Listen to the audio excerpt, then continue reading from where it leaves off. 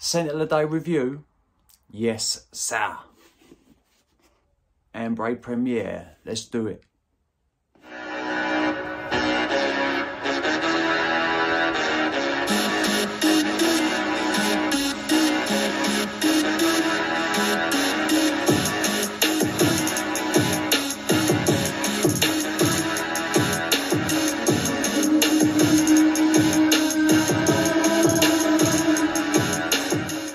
What is good, YouTube? Hello ladies and gentlemen, and welcome back to my channel. My name is Mikey Cologne. If you tuned in, thank you for doing so. If you're new here, thank you for stopping by. To all my subscribers and to all my viewers, thank you very much. I just want to say thank you for the support. It does mean a hell of a lot.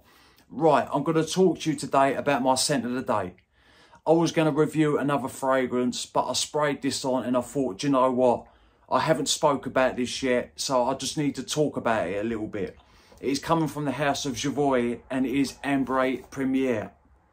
Right, all the fragrances come in these boxes that you've got like a little tassel, so to speak, to pull the bottle out, and it sits in there like so. This is a 100ml bottle and it is eau de parfum concentration. Hang on a minute, whoa, I don't want that dropping. You've got a nice texture to the box. They look great on the shelf, they really do.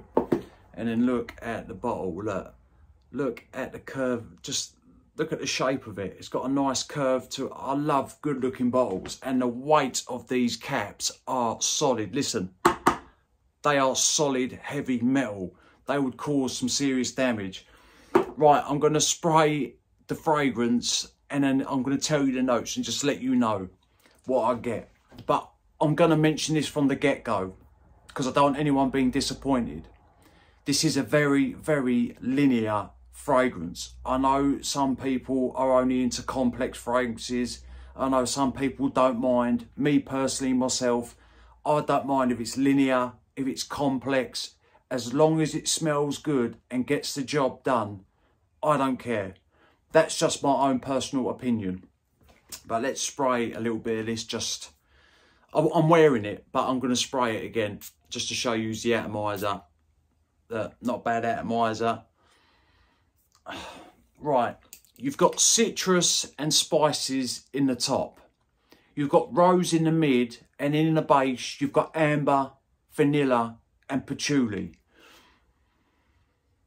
I hardly get the opening is basically what you're going to get through the life of the fragrance, apart from the later dry down, but we'll get to that in a second. I don't get any citruses. There is something bright there, but then it's gone. Then you're getting the spices. It's like a spicy, ambery, patchouli bomb. It really is, with little touches of rose and vanilla. That is how the fragrance rides all the way through the life of the fragrance. But on my skin, once it really starts calming down, the rose amps up. You've still got the patchouli and the amber. The rose amps up. You get little more touches of the vanilla in there. It's sweet. It's cozy. It gives off a nice warm vibe. It's a great cold weather fragrance. It really is. I know I'm not probably selling it by saying it's linear, but I'm telling you the truth. It is a very linear fragrance. But if you like amber and patchouli, I'm telling you people, just sample this fragrance. Get yourself a 1ml sample for £5. Give it a go and see what you think. Because to me, this does smell very, very, very nice. It is unisex. I believe it leans a little bit more to the masculine side, because it's quite heavy because of the patchouli and the amber. But you've got the vanilla in there, you've got the rose. So to me, yes, it's unisex. It's sweet, it's warm. The first hour projection is great. It really, really is. Then it calms down a bit. I get about 6 to 7 hours, then it's done on my skin. You can detect it on your clothes the next day. I would dress this fragrance up, but I've dressed it, I can't get my words out. I've dressed it down a few times. So wear it whenever you want. I wouldn't rock this in the summer. No, to me, this is a spring and winter fragrance. It really is. It is suited for the colder weather. Like I say, in the top, I don't get no citruses. I get something bright, something pops, and then it's gone. And then you've got the spices, the amber, the patchouli, little dose of vanilla in there, the rose. The way it's just blended, it's smooth. There's nothing harsh about this.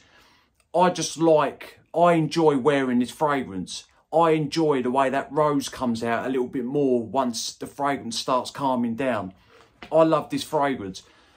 I've said it in all my JOVOY reviews that I've done on their fragrances in my videos, that all the ones that I own, I enjoy. Like sometimes if you buy 5 or 10 from a certain brand, normally there's a couple in there that you're a little bit, yeah, not too bad, but I wouldn't miss it. I would miss all my fragrances that I own from the house of JOVOY because they all just hit. I think they're all great wares and I think they're worth their money. I really do. Right, so I've covered it. Unisex, where to wear it, longevity. Yeah, just a great smelling fragrance, people. Let me know if you've tried this one. Let me know if what you've tried from their house. This is an older fragrance. I believe this came out in 2011 or 2012.